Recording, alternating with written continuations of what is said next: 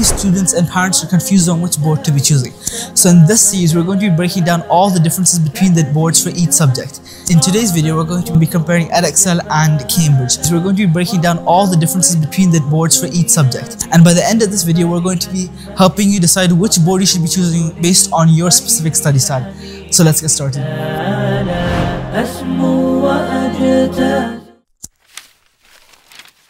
The first difference we're going to be discussing is the difference in the syllabus. And to be honest, I don't think that the differences here are major enough that this should be a turning point of your decision. There are a few exclusive topics for each board. For example, Edexcel has surds, Cambridge has stem and leaf diagrams, but the differences are very minor. The majority of the content is similar, and because of this, I don't really believe that the difference in the syllabus should be a reason you should be opting for either board. So again, there are certain differences. Although they are minor between the two syllabuses, they are not significant enough that you should be choosing one of the boards because of that. And none of the two boards has significantly more content than the other. They both have almost similar or equal amount of content. Now comes the most significant difference between the two boards, and that's the fact that paper 1 in Cambridge is a non-calculator paper, unlike Edexcel, in which both of your papers you have a calculator. And this could be a pretty big deal for some students. As you know, many students these days are very adapted to calculators and their mental math skills are very weak.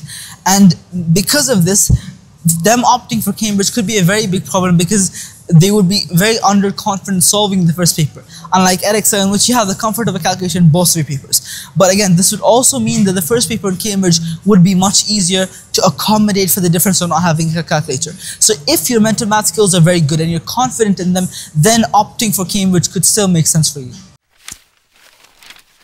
Another difference is the difference in difficulty. And as I said, one thing we need to note here is that this difference is very subjective. But the general view of most students and educators is that Cambridge is easier, which is also reflected by the grade boundaries. And Edexcel is seen to be quite a bit harder. But again, this is something that's subjective. It could differ from one student to the other. But the general view of most students and most teachers is that Edexcel is harder and Cambridge is easier. The next difference we're going to be discussing is the difference in paper format. Both boards have two papers, each of 100 marks, and each with a 50% weightage. But one small difference between the two boards is the fact that the Edexcel has a modular approach, so there are a fixed number of topics for each paper.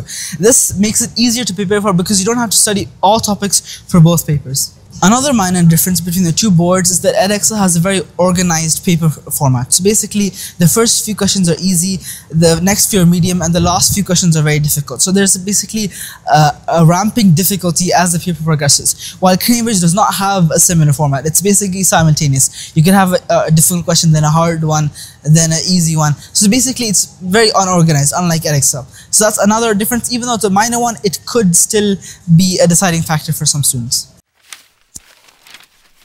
Another difference, although minor, is the difference in resources. We have to note here that Cambridge has been in the field for longer, and because Cambridge has 7 papers per year instead of 4 to 5 of Edexcel, Cambridge does have more resources and more papers for you to practice. Although this is a minor difference, I believe Edexcel still has a sufficient amount of papers for you to practice. This could be better for the people who want extremely intensive studying and want lots of papers to practice with. Then for that person, Cambridge could be the better choice. And the last difference we're going to be discussing is the difference in grade boundaries. And this is another significant difference between the two boards. Cambridge has significantly stricter grade boundaries than Edexcel, where Edexcel usually sits as around 75 to 80% to get a 9. Cambridge sits more at the 90% mark. Where in Edexcel you can lose 40 to 50 marks and still get a 9. In Cambridge that figure something like 15 to 20.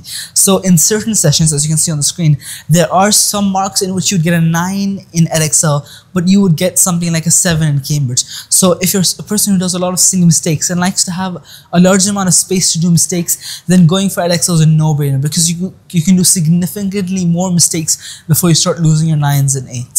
To conclude, the decision on whether to choose a Cambridge or Edexcel is completely subjective. If you are more comfortable with the easier paper and you're strong at your mental math and you don't mind the tighter grade boundaries, then Cambridge would be the better choice for you. But if you're someone who's very adapted to a calculator and wants more space but is okay with a more difficult paper, then Edexcel would be the right choice for you. I'll say the majority of the students would find Edexcel to be easier, especially knowing that you have the calculator in both of your exams. But again, that's up to you. That's it for today, and I'll catch you in the next one.